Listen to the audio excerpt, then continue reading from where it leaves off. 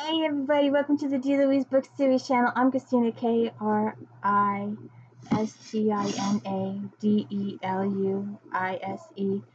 and today talking about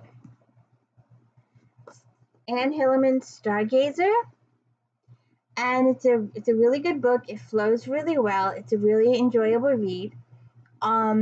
It was not as multi-layered as The Tale Teller, which is the previous book in this series.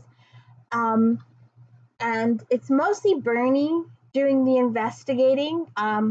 Chee is temporarily taking over in charge of the station while his boss is away, and Joe is dealing with some personal situations. He's trying to get over his fear of flying, and trying to decide if he should take a position or not. And while we're at it, please like and subscribe to my channel. I really appreciate it. I need all the support out there I can get. Need the support.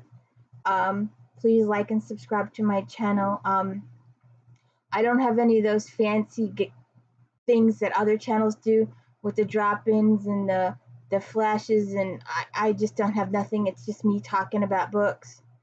So we have this guy's been murdered, and he was found on the side of the road in his fancy Jaguar, and Maya was seen on a date with him early in the evening, and then later on she confesses to killing the guy, and it's up to Bernie to find out the truth of the situation. And now Bernie didn't see it right away. She had to consult with Joe, and he finally said, sometimes people confess to stuff because they think a sibling or a family member did it, and they're confessing to protect that family member. And so that, to me, the reader, that was probably Maya's thing. But it took Bernie a little bit, and then upon investigating, there was all these red flags of it isn't right, it doesn't sound right, because Maya couldn't tell how she just said she did this, but she didn't say where she couldn't provide extraneous details. And that's what the detectives wanted. They wanted Tara Williams and Bernie they wanted all these extra details, and Maya would not provide them. She's like, I did it, lock me up. And she hadn't talked to her family members. She just made the assumption about her family members. So we're dealing with that, and then we're dealing with Joe leaphorn's decisions that he's got to make. She is also looking at a decision or two, and Bernie is also. She talks about this thing the whole book. And at the end, I won't spoil it for you, but she makes a decision at the end of this book that's going to change the series just a little bit. Give it a good way to grow. So you have to read the book to find out if it was Maya's family member that she's covering for, without even having talked to either family member to find out if they'd done it.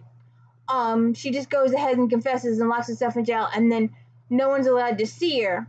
So she can't even talk to these people. She's just like, I did it, let it go. And this just...